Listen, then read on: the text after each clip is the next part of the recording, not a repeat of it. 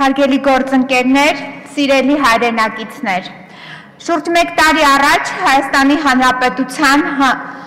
Հանրապետական կուսակցությունը, որը ներկայացված է այսօր Ազգային ժողովում և մեծամասնություն է կազմում, հիմնավորում էր, որ Երևանական տնտեսական միությանը միանալը բխում է Հայաստանի Հանրապետության քաղաքացիների շահերից, իսկ ոմանք էլ նաև հիմնավորում էին, թե այդ միությանը անդամագրվելով մենք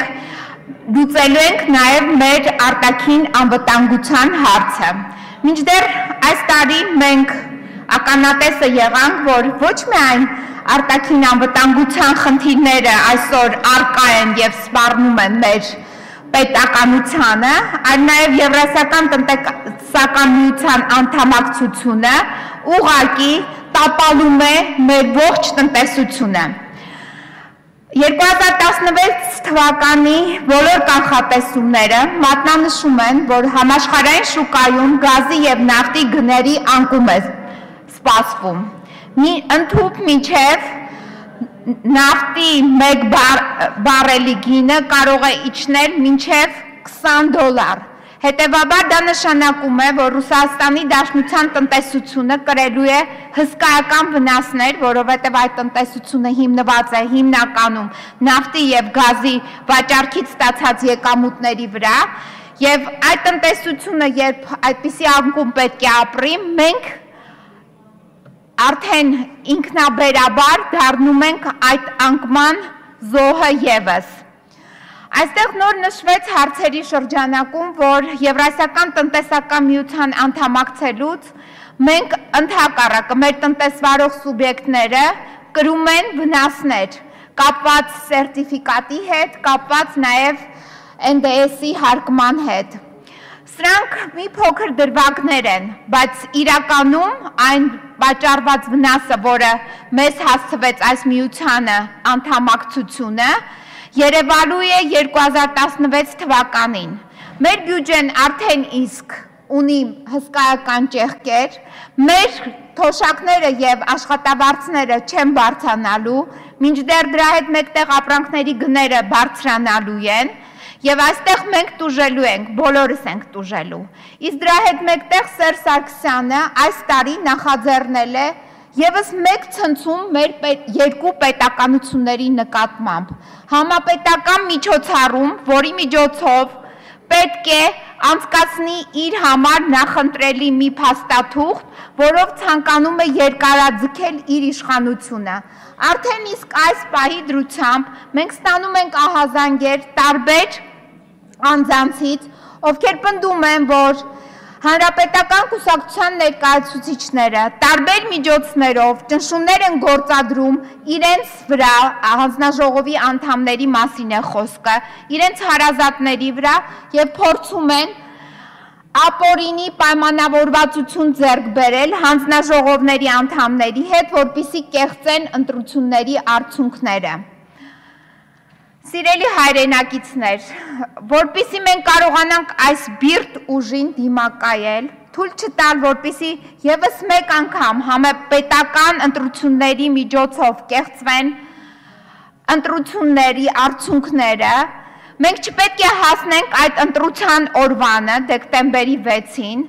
այլ մինչև ընտրությունների օրը Տիկին Փոստանջյան, մի քիչ անհնազանդության գործողությունների միջոցով հեռացնել Սերժ Սարգսյանին և այս ապօրինի իշխանությանը։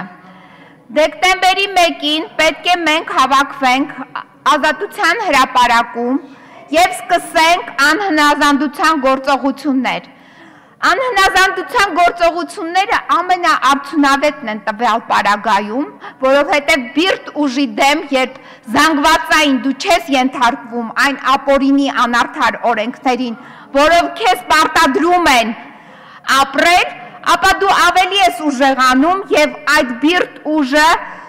թուլանում է և դու այդ բիրտ ուժի թույլ տեղին ես խփում։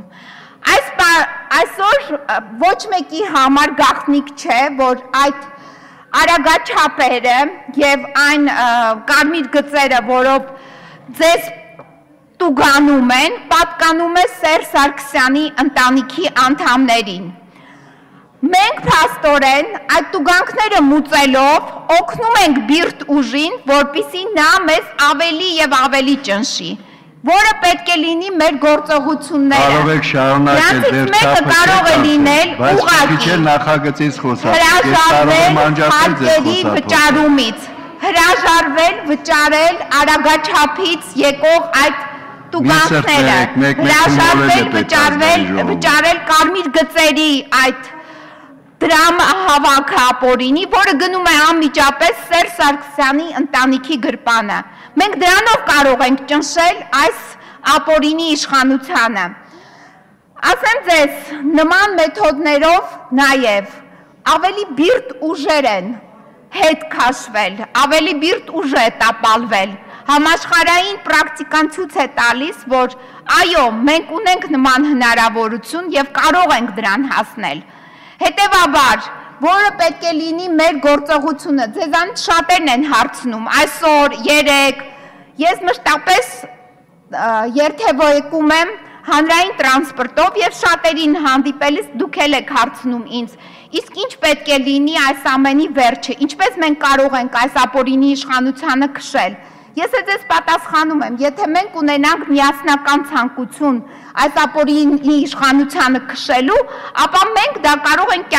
կյանքի կոչել։ Իսկ միասնական ցանկությունը պետք է դրսևորվի միասնական գործողությունների միջոցով։ Դեկտեմբերի 1-ին այդ օրը մենք կարող ենք սկսել այդ միասնական գործողությունները։ Միասնական գործողությունները պետք է լինեն համատարած։ Մենք դեկտեմբերի 1-ին կսկսենք Ազատության հրապարակից, որը պետք է տարածվի նաև այլ հրապարակներ ևս Հայաստանի Հանրապետության։ Մենք կարող ենք մեկ շաբաթ չգնալ տուն, մնալ փողոցում։ Մեկ շաբաթ կարող ենք լինել ինչ-որ չափով քաղցած։ Մեկ շաբաթ կարող ենք, այո, ցրտից մրսել։ Մեկ շաբաթ կարող ենք ցույց տալ մեր ուժը, մեր միասնությունը, մինչև դեկտեմբերի 1-ը։ Հետևաբար, խնդրում եմ եւ կոչ եմ անում բոլորին, դեկտեմբերի 1-ին լինել Ազատության հրապարակում եւ սկսել քաղաքական եւ քաղաքացիական անհնազանդության գործընթացը։ Մենք կանգնած ենք լուրջ մարտահրավերների առջև, ոչ միայն տնտեսական, այլ նաև արտաքին դիվանագիտությունն է մեր երկրի բացարձակ տապալված, մենք ունենք բազմաթիվ մարտահրավերներ նաև արտաքին թշնամուց եւ այստեղ նույնպես մենք խնդիր ունենք այնպիսի իշխանությունների կազմավորման, որը կարողանա դիմակայել։ Սերժ Սարգսյանի միջոցով մենք տապալեցինք եւ արտաքին քաղաքականությունը եւ ներքին քաղաքականությունը։ Արտաքին քաղաքականության մեջ մենք այլևս ինքնուրույն որոշումներ կայացնելուց փաստորեն հրաժարվեցինք այսպիսի անդամակցությամբ եւ արտաքին քաղաքականությունը տապալելով փաստորեն խոցելի դարձրեցինք մեր պաշտպանությունը եւս։ Պաշտպանությունը վերաբերվում է բոլոր բնակավարներին, երբ հանրապետական ֆրակցիայի ներկայացուցիչը հայտարարում է, որ մենք պետք է հանձնենք մեր տարածքները, սա արդեն ակնհայտ Սերժ Սարգսյանի դավաճան քաղաքականության հայտարարումն է, որին նույնպես մենք պետք է վերջ տանք։ Ամոթը ձեզ, որ գրգռվել եք Սերժ Սարգսյանի թիմի մեջ, ամոթը ձեզ, որ նպաստում եք մեր երկրի անկմանը, ամոթը ձեզ, որ նպաստում եք արտագաղթին, ամոթը ձեզ, որ այսօր մեկ կիլոմի հավելման քաղաք է Հայաստանի հանգստացեք։ Ամոթը այնտեղ է, որ մենք այսօր ստեղ հավաքվել ենք, քննարկում ենք, հարցեր են քննարկում, իսկ ժողովուրդը այսօր արտագաղթում է կամ քաղցից չգիտի իր երեխային ինչպես կերակրի։ Ամոթը ձեզ, որ այստեղ հավաքվել եք եւ այստեղ պնդում եք։ Ամոթը նորից եմ ասում, ձեզ որ Սերժ Սարգսյանի թիմի մեջ եք։ Մի անգամ գոնե ողջամիտ ելույթ ունեցեք եւ շատ մի տանջվեք։ Եթե խորհրդարանը համաձայնվի ձեր ձայնագրությունը, որովհետեւ նույն ելույթն եք ունենում, ֆանագրամա միշտ կտեղադրեն կլսի ժողովուրդը։ Չի կարելի ազգային ժողովի ամբիոնը խղճուկ ինչ-որ ժանրային բոլոր հնարավորություններից դուրս ելույթներ ապահովի։